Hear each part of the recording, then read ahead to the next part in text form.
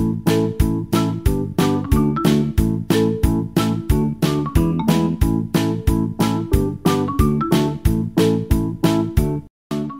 ladies and gentlemen. Welcome back to math.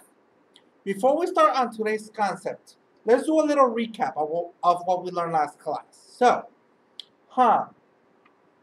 we were learning something with coordinates, if I'm not mistaken, right? Good. So, something with coordinates, we were learning about, oh, that's right, slope. So, now that we established what we learned last class, remember, we found the slope of 2 points. So now that we know the slope, we can actually create a whole equation with those 2 points. That's today's concept, today's step. Okay, so today we're taking it one step further. The formula we're going to use today is called slope-intercept form. Okay, if you're familiar with it, good. If you're not, that's okay, because we're going to work on it together today. So the formula states that the formula is written as y equals mx plus b.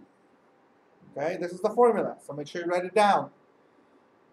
This formula, make sure you make sure that you get really familiar with, because this is the foundation of graphing. Okay, so whenever you want to graph, you have to leave it in this state. Okay, so let's get started on today's concept. Alright guys, so remember, now that we have the formula we're going to use for today, we have the equation up on the board as well. So, the basic stuff to this equation is, okay, your m is always your slope. Remember from last class? So your m is your slope. The b at the end is known as the y-intercept, okay?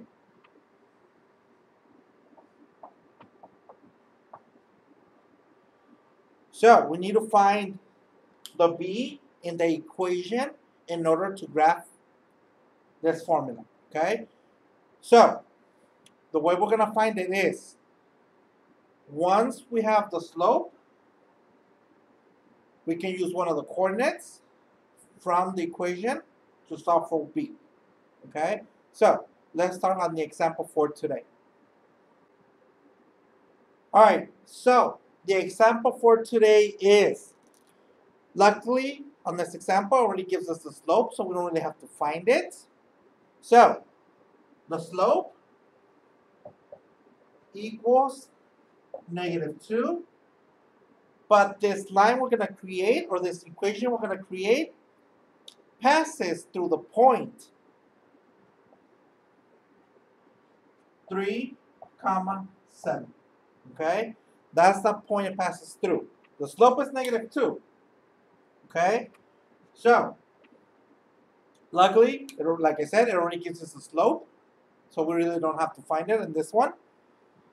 But we still have to find that b, okay, because we're creating an equation today. So we can start off by plugging in that s, or that slope, into the equation. We have y equals -2 parentheses x plus b, okay? Notice that, remember, we have this coordinate, this point, it passes through the line. What is the thing we always have to do first? Label it, right? We have to label it, make sure we don't mistake the x and the y. So, we have x, the first one, then y, because x comes before y in the alphabet. So it goes first, then y. Now that we have x and y, we can actually plug it in also to the equation. Okay? So, we know that y is 7 now, because we labeled the y 7. So we can say 7 equals -2 parentheses. We also have an x already. because we labeled it, right, from the coordinate, which is 3. So we have 3 plus b. Looks like a little 6, so let's try a little better.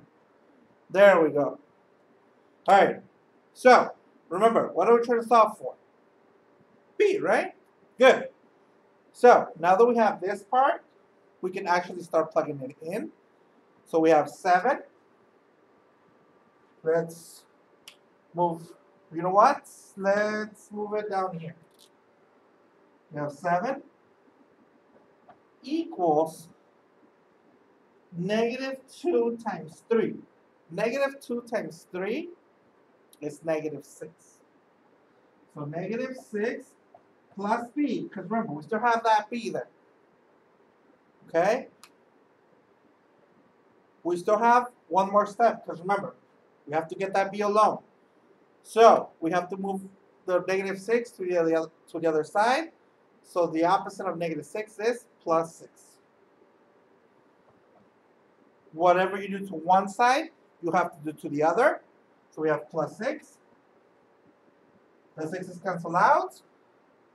So our b equals 7 plus 6 is 13, right? So b equals 13. Now that we have that, we can actually create our equation because we have the slope and we have our b. So now let's combine everything together to make that new equation. All right, guys, so we already solved for b. S was already given to us, the slope. So now we're going to put it all together. So we have y, because y, we're going to keep it for now. We're not going to use the coordinate no more. All we're going to use now is just the s and the b. Okay? So we have y equals -2, because remember, that was our slope, -2. So -2 x, remember, is the 13 positive or negative? Positive, right? So plus 13. And that is our answer. So we created an equation. All right, so here's your assignment. All right, guys, so here's the assignment for today. Number 1 is the slope is 3, and you have a coordinate at 0, 4. Okay, so slope of 3, and then your coordinate is 0, 4.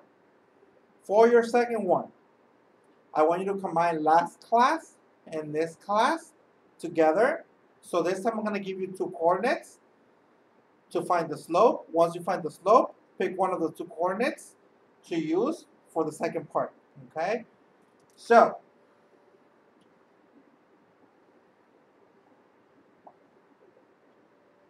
your points are 3, 2, and your second coordinate is going to be 1, -2. Okay? So, remember, the first ones, the slope's already found for you. This is the coordinate you're going to use. For the second one, you have to find the slope first from last class. Then you're going to pick one of the 2 as your coordinate with your slope. Okay? So, don't forget to submit your answers to my email. I'll be here